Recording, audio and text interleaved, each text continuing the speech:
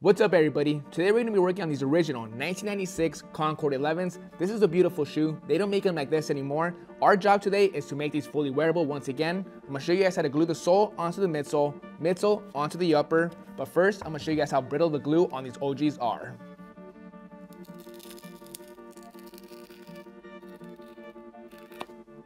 Let's get to work. Hopefully the UV rays can remove some of the yellowing off this mesh. We're not going to be working on these uppers for a little while, so we're going to put these in there now so we can come back to do a lot of prep work on the midsoles. Getting the midsoles off the uppers was really easy. The glue was super brittle. However, these have been previously reglued, so it's not as easy getting these off. In some areas, it's coming undone pretty badly. In some other areas, it's holding up really well. We got to get the sole fully off so we can redo it. So we're going to be using some acetone and a syringe. We're going to pop some acetone inside the little crevices to fully get it off.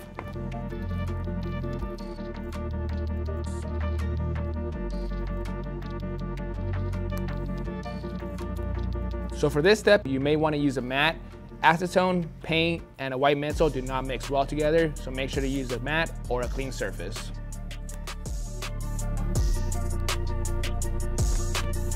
Got the sole off nicely. The syringe is a nice trick. If you guys hear closely, that's a broken down air unit inside. That's not supposed to sound like that. It's supposed to be fully intact, but that happens with age.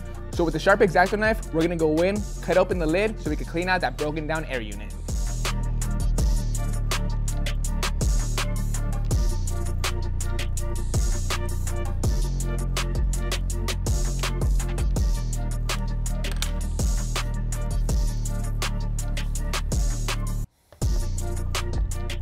All the air units are out, we'll replace those later. Next step, prep work. Using some acetone and cotton balls, we're gonna wipe off the glue off the soles, top part of the midsoles and bottom. Of course, we gotta use a mask and glove.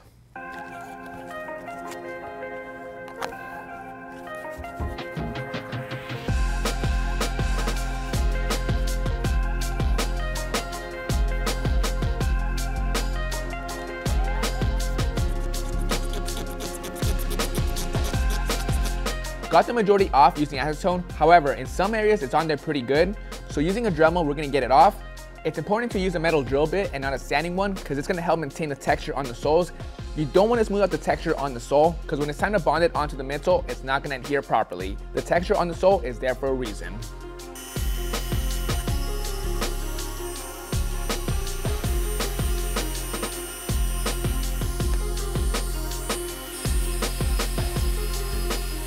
All done with the dremeling. The metal drill bits is key. That's a new trick I just picked up.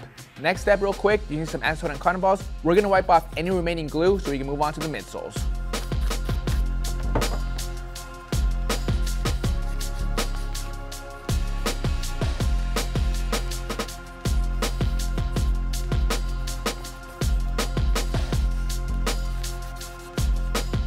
Prep is complete. We're gonna put these soles inside the Vick 2000 with the uppers. I'm not trying to get these fully icy, which I could using some Rejuvenate or Soul Revive. I'm just trying to get these a couple shades lighter. I like the vintage vibe, but I wouldn't mind if these were a little bit less yellow.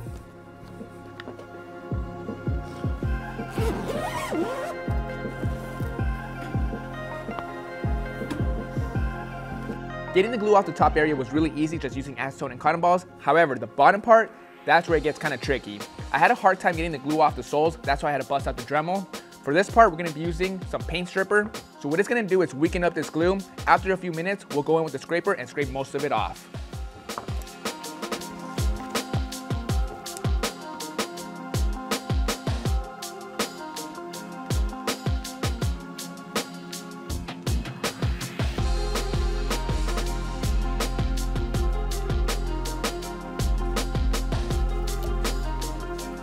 So far so good, we got the majority of the junk off the sole.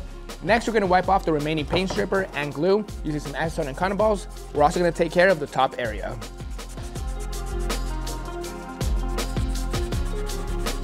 Prep is complete. We got rid of all the glue off these midsoles. Now the next step we gotta do is a deep clean. After doing all that work, we did get the midsoles pretty stained up. We gotta get them back to fully white before we start gluing.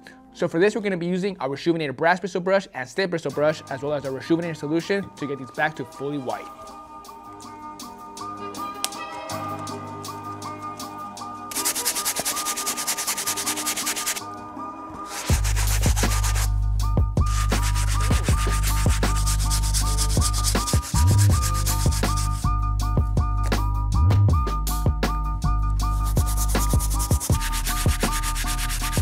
Deep clean is complete. We got these back to white. Next step, we're gonna tape off where originally the air unit was once placed. Once we tape it all off, we're gonna peel it and we're gonna use that to cut out the EVA foam.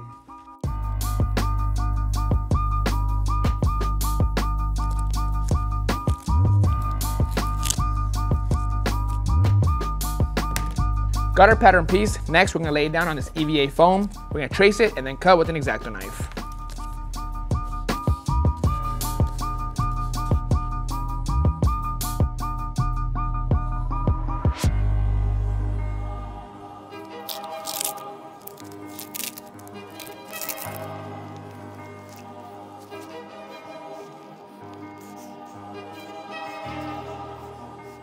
Foam is cut out, these are gonna fit perfectly. Next, we're gonna be applying some glue to the bottom and sides. Same thing with the midsoles, so we can bond them together.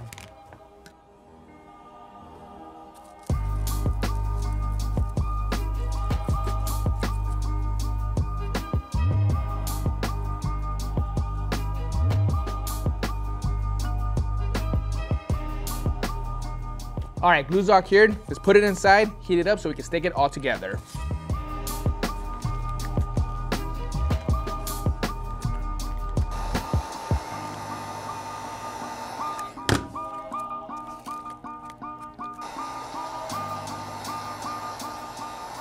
EVA foam is in place. Right now it's not sitting very flush, so with the Dremel, we're gonna get it nicely leveled.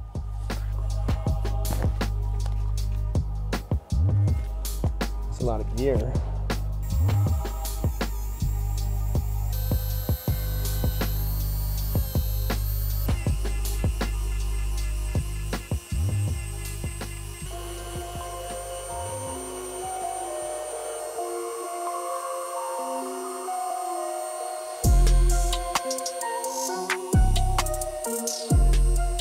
EVA foam is in place, these shaped up nicely. These are gonna be way more comfier than before. We also got the soles out of the indoor setup. These look so much better than before. I'm sure if I apply some Rejuvenator Store Revive and put them in there for a couple days, we'll get them back to icy, but again, I like the yellow look. Next step, we're gonna give everything a quick wipe down with some acetone and cotton balls to wipe off any remaining glue. After that, we're gonna be applying some barge cement to the top piece and bottom piece of the midsole and soles.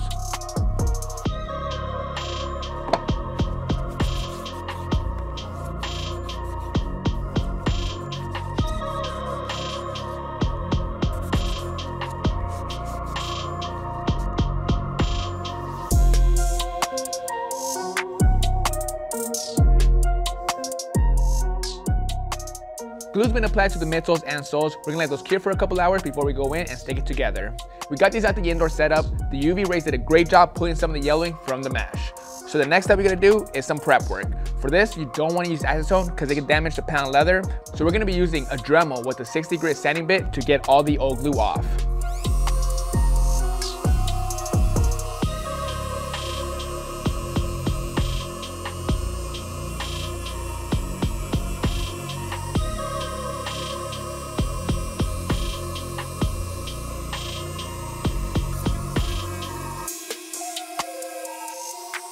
Dremeling is all done. This took a little while. When you're doing this step, you gotta make sure you have a steady hand because one quick slip up can cause the whole panel leather to be ruined. Next step, we're gonna finish off the prep work with some acetone and cotton balls to finish wiping off the bottom boards.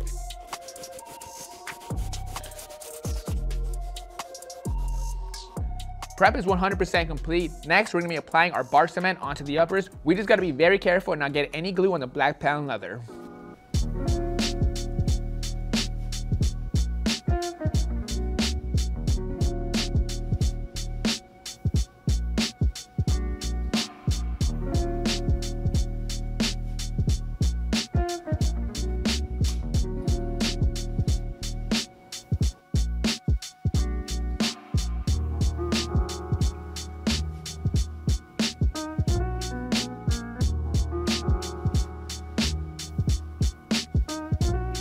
Glue's been applied to the uppers. We're gonna let those cure for a couple hours. Now we're on to the midsoles and the sole.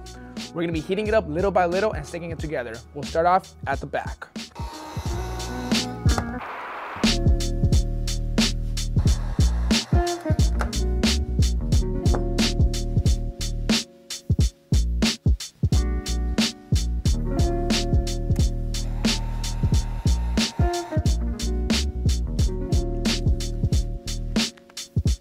glue job is complete from the soles onto the midsoles. Everything lined up nicely. I started the reglue process on this point, making sure it was lined up perfectly.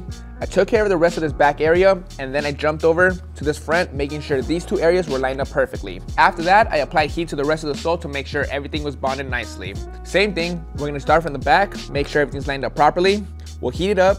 Once it's bonded, we'll jump to the front, then do the rest of the sides. The biggest tip I can share with you guys during this part is to not apply too much heat. If you apply too much heat, you can warp and shrink the midsoles and there's no going back. For this process, you wanna take your time.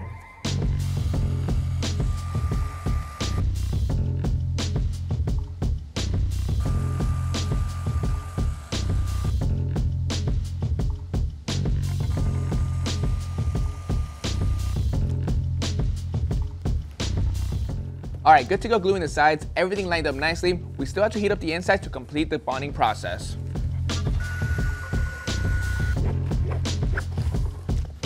Glue job is complete, these are looking great, but we still have to go in and give these a light cleaning. The glue job still needs to dry before we do that. To speed up the process, we're going to put them in the fridge for a solid 20 minutes.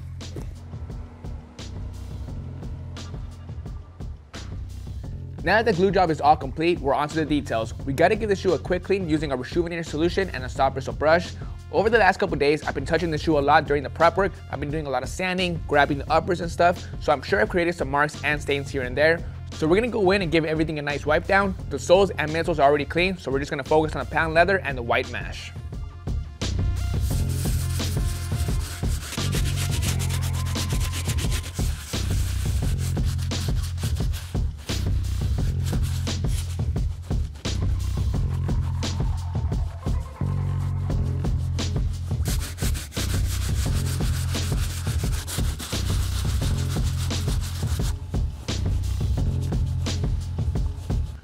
Shoes are all dried, now we're onto the patent leather. Overall, it's pretty shiny, but I can get it even shinier. We're gonna be using our mink oil, this buffing tool, a microfiber towel, and some alcohol wipes. The quality on the patent leather of these OGs is top notch. I wouldn't recommend using alcohol wipes on any of the new retros because they can dull out the shine. The material on these OGs is different and won't damage them.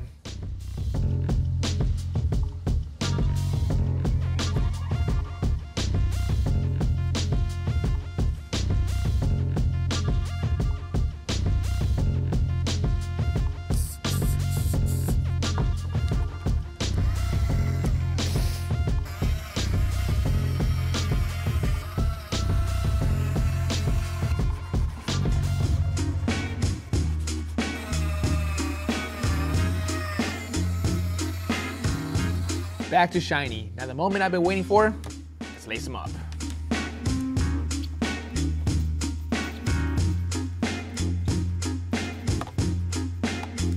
Alright everybody, that is going to bring us to an end on these OG 1996 Concord 11 restoration. I'm not going to lie, it takes a lot of work to properly reglue a shoe.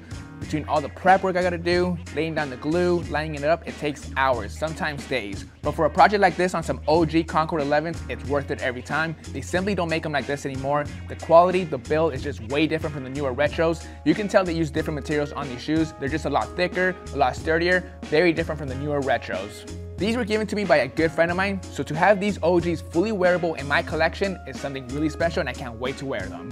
Again, you guys, reglues take a lot of work and time. To do them correctly, you gotta take your time, do all the prep work, and you get results like this every time. Don't forget, you guys, we have this huge giveaway going on right now for hitting 1.5 million subscribers on YouTube. We're giving away a pair of off-white UNC Jordan 1s and a pair of off-white Jordan 5s, as well as $1,000. Don't miss out, you guys. To enter, hit the link in the description. Good luck, everybody, and thank you guys for the support. This is Vick Almighty. I'll catch you guys next Monday. See you guys.